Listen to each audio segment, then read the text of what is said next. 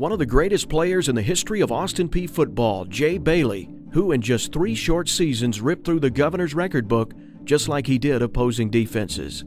After his senior season in 2002, Bailey was named First Team Associated Press and American Football Coaches Association 1AA All-American. He was also chosen First Team Mid-Major All-America and First Team All-America by the Football Gazette. Bailey was named the 2002 Pioneer Football South Offensive Player of the Year and helped lead the Govs to their first winning season since 1984. Along the way, he broke many APSU rushing records, including the career mark at that time with his 2,992 career rushing yards.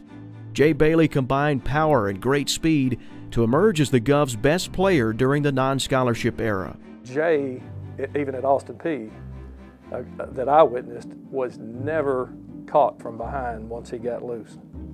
And there's some fast guys that can't make that claim. And I always thought Jay was one of those guys that was faster in pads than he was maybe on a track.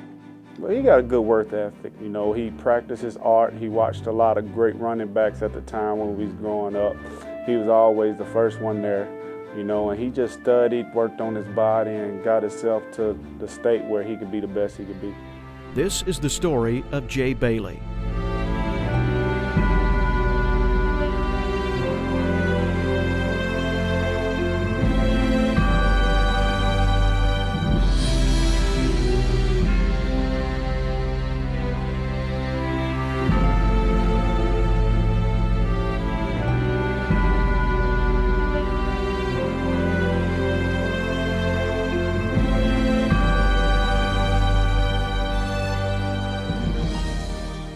Jay Bailey grew up in the shadow of his older brother and fellow Austin Peay Hall of Famer Trenton Hassel, who after a stellar career at Austin Peay played 9 years in the NBA.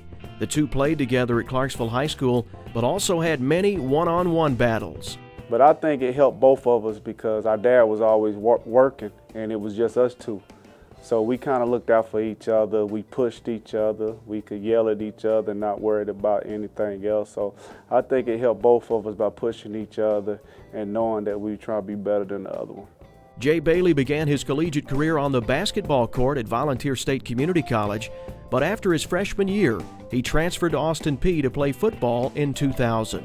In just 8 games in his first season, Bailey rushed for 736 yards and 6 touchdowns. As a junior, he continued to battle injuries and gained 569 yards and scored 7 touchdowns. It was in that 2001 season where Bailey began his assault on the Govs record book. Well, the game I remember was, I think I was playing in the NBA for Chicago, and I want to say they was playing a team in Indiana. I want to say it was Valparaiso or it was a team like that, and I was listening to the radio. And he ran back a 99-yard touchdown. And they called it back. The next play, he ran it back even farther. So I was like, that let me know that that was the moment that he could be something special. Bailey set the APSU record for the longest touchdown run from scrimmage that day of 99 yards. It was Jay Bailey's senior season in 2002 that set him apart from all other running backs in APSU history.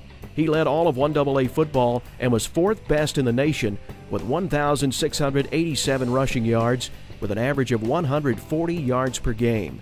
Bailey had 3 straight 200-yard games and set the single-season mark with 18 rushing touchdowns. He was also named second-team Academic All-America that year. Jay Bailey's 2002 season was truly one of the most remarkable seasons in any sport in the history of Austin Peay athletics. He was just one of those guys that when he got in the open field, he was gone. And if not for an unfortunate hamstring injury in the combines, I believe he would be playing in the NFL. If not today, he would have played for some years.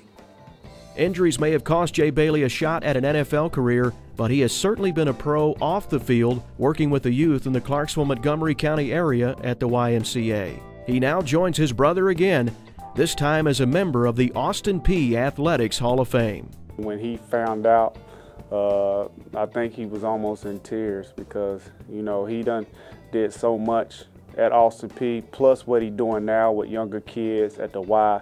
You know, he's helping people with, you know, the ability that God done blessed him with. I think it means a lot to him.